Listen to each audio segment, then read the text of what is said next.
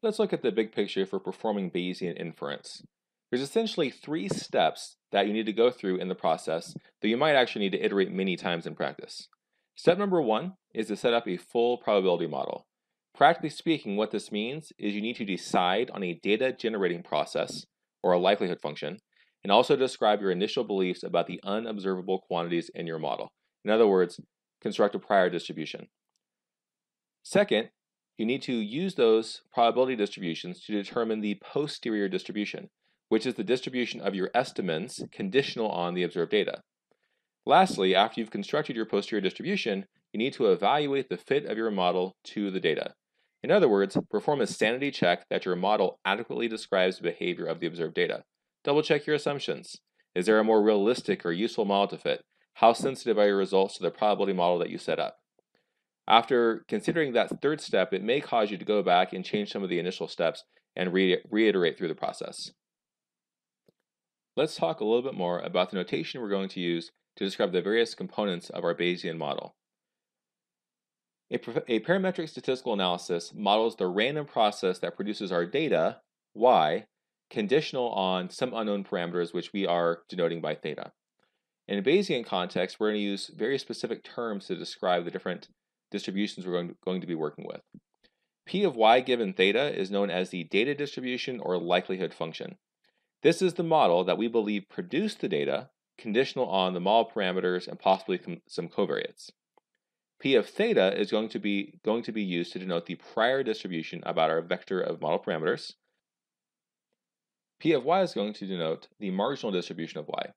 This is obtained by taking the joint distribution of y and theta, and then depending on whether the joint distribution is continuous or discrete, integrating or summing the joint distribution over the support of theta. The next distribution that we're going to talk about is very important, and that is P of theta given y, which is known as the posterior distribution. It's one of the main distributions that we seek in Bayesian statistics, and that's closely followed by the posterior predictive distribution, P of y tilde given y. We'll talk more about both of these in a moment. But one of the things I want to point out is that both of these distributions that we're interested in learning about in Bayesian statistics, the posterior distribution and the posterior predictive distribution, are in fact both distributions. In frequentist statistics, we're usually after point estimates or point estimators and possibly the standard error associated with those things. But the quantities of interest in frequentist statistics are not in fact distributions, whereas in Bayesian statistics they are. At this point, you may be wondering exactly how we apply Bayes' rule in performing Bayesian inference. And the key ingredient is to treat both the observed data y and the parameter vector theta as being random. We have to give them distributions. After doing that, we can apply Bayes' rule in performing Bayesian inference. The distribution of theta that we consider is the prior distribution, which describes our initial beliefs about the distribution of our parameter vector.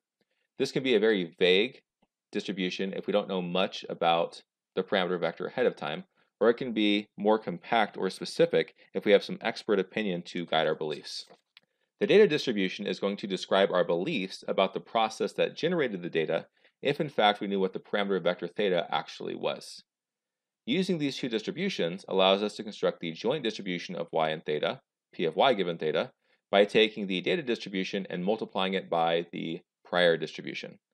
The last ingredient that we need is the marginal distribution of y, which is obtained by taking the joint distribution of y and theta and either summing over the values of theta if that's a discrete distribution, or integrating over theta if the theta parameter is a continuous random variable. Once we have the data distribution, the prior distribution for theta, and the marginal distribution of y, we can obtain the posterior distribution, P of theta given y, by taking the product of the data distribution and the prior distribution and then dividing by the marginal distribution of y. One of the things to note in the previous formula for the posterior distribution on the last slide is that the marginal distribution of y in the denominator is actually a constant because it's actually the distribution of the data evaluated at the observed values of y. Since it's a constant, we can usually ignore it when we're deriving our posterior distribution, since we know that the posterior distribution has to integrate to 1.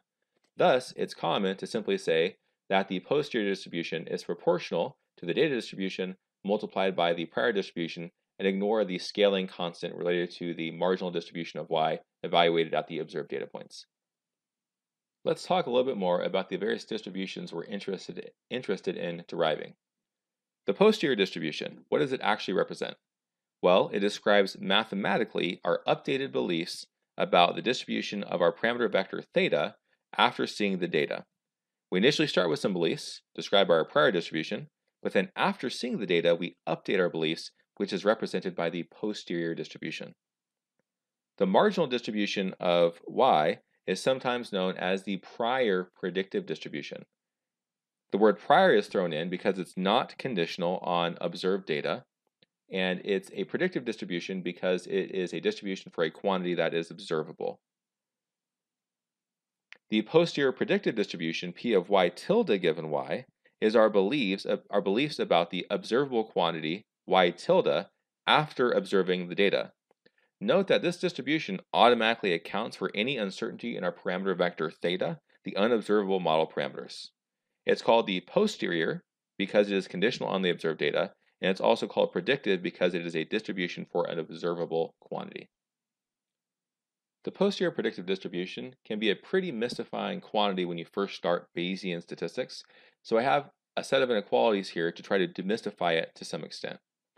On line 1, starting with the notation for the posterior predictive distribution, we reverse the process of integrating theta out of the joint posterior distribution of y tilde and theta.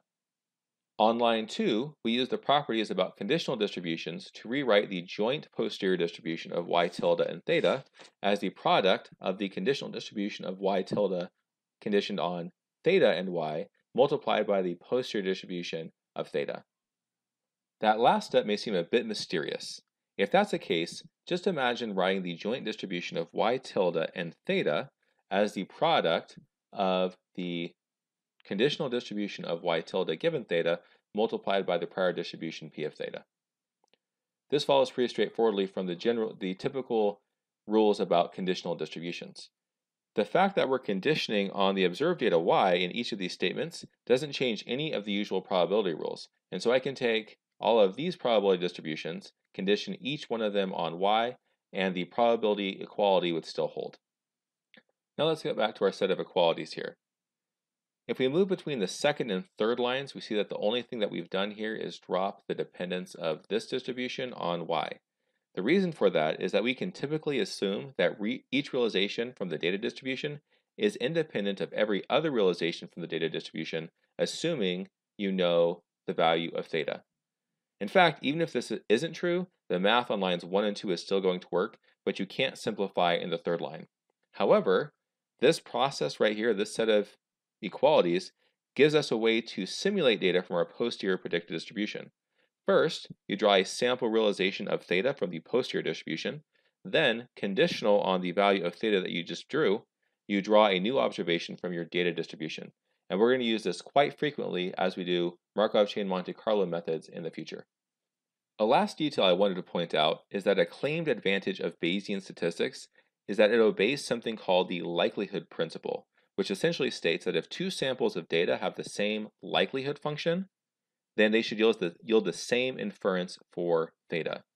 In frequentist statistics, the process that generates the data directly affects your inference for theta, even if two processes have the same likelihood. So for example, if a negative binomial and binomial distribution had the same likelihood, they would still have different means and their associated confidence intervals would also differ. Bayesian statistics does not have that property. As long as two models have the same likelihood function, they should in fact have the exact same statistical inference. I'm not actually convinced that this is an advantage for Bayesian statistics, but it is a nice property to point out.